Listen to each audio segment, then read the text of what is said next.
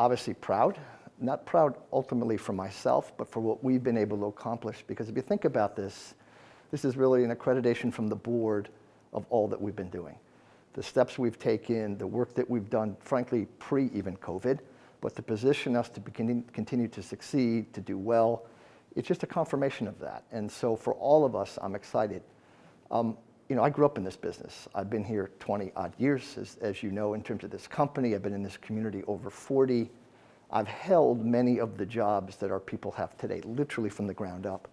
And so to get this far in a career is, for me, obviously amazing. It's exciting, but there's a lot in front of us. But I've walked in their shoes. I know how they feel. We are doing all that we can to make this the safest environment. So for not only their safety and their enjoyment, but ultimately the continuity of our business long into the future. We have an amazing future.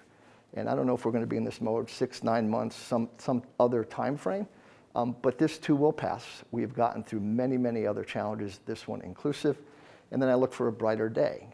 And then ultimately to winning a license in Macau, potentially doing something real exciting for the company in a place like Japan, and taking our sports betting. Thankfully, sports has returned for all of us, and taking it to another level. All of that's very meaningful stuff for the company and ultimately for our employees and their opportunities. And so to all of them, thank you. I couldn't be more grateful for this opportunity. I couldn't be more proud, again, for all of us, because hopefully I represent something that's about all of us, not just myself.